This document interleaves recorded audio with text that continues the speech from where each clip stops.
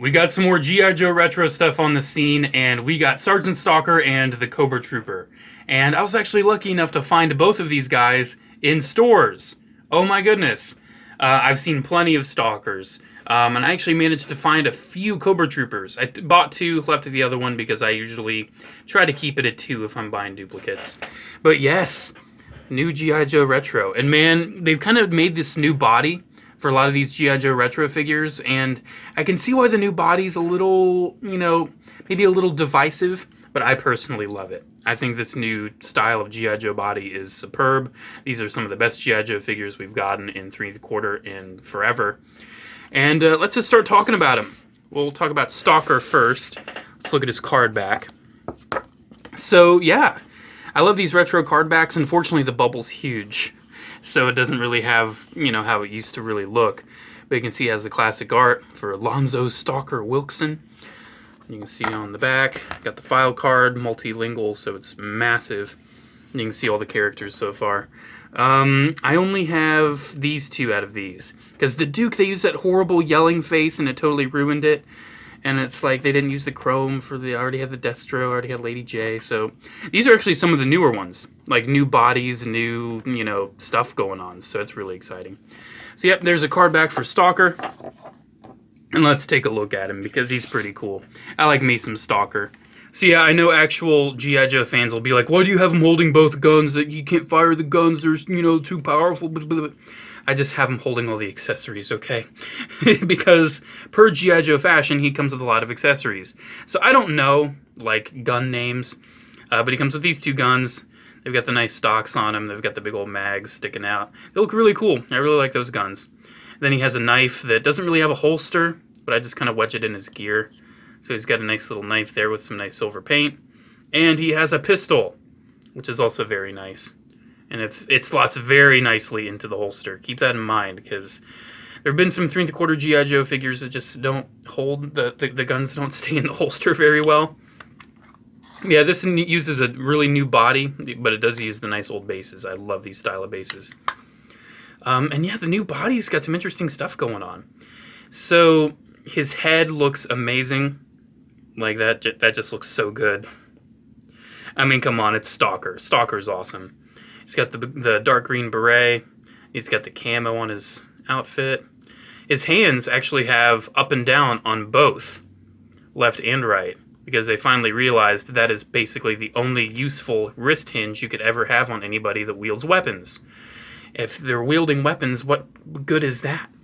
Anyways, it's just really nice. Like, it's got a really nice steep elbow bend. It's pinless. It's a pinless 3 3/4 inch figure, which is crazy. And you've got a thigh swivel now, which most G.I. Joes never really had a thigh swivel. One thing about the new body, though, is that the hinges are no longer metal. Here, let me bring in another figure you're going to see in a later comparison. You can see how they did the 25th figures.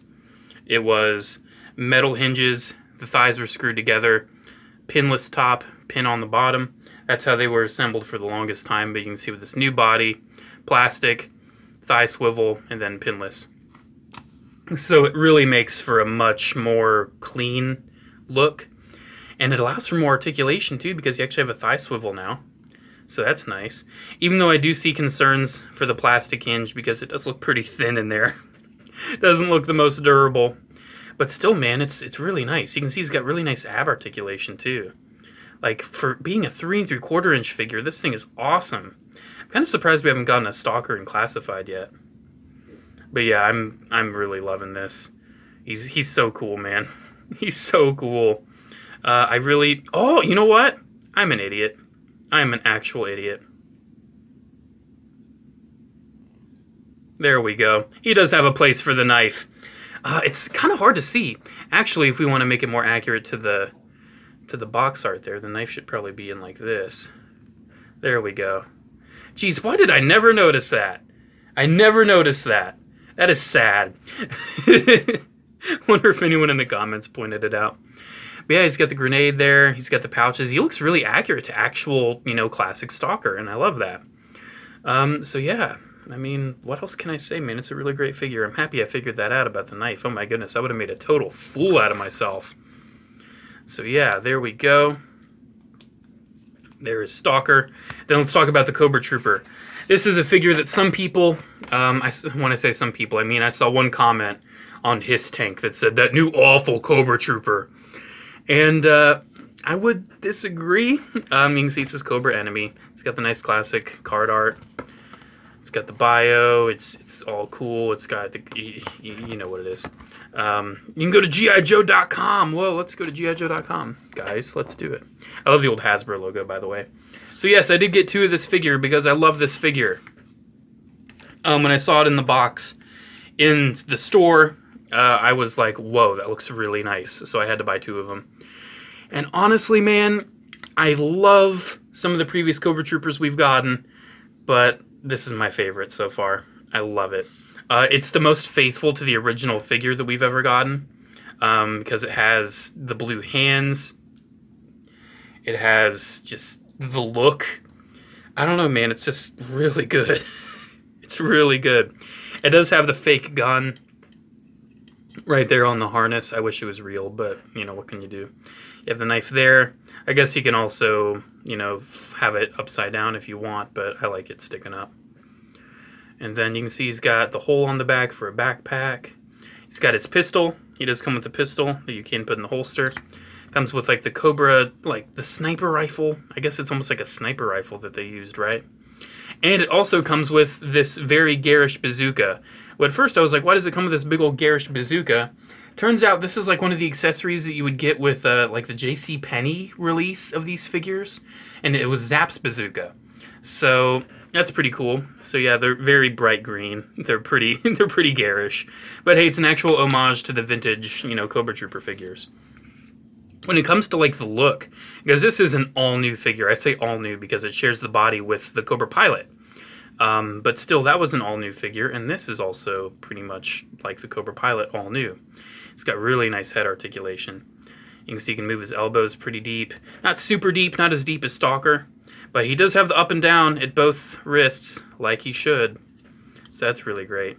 Now, as you can see, even with the bazooka, with those up and down wrist hinges, you can get him in really good poses. Like, he's almost looking down the scope, holding the bazooka. That's crazy.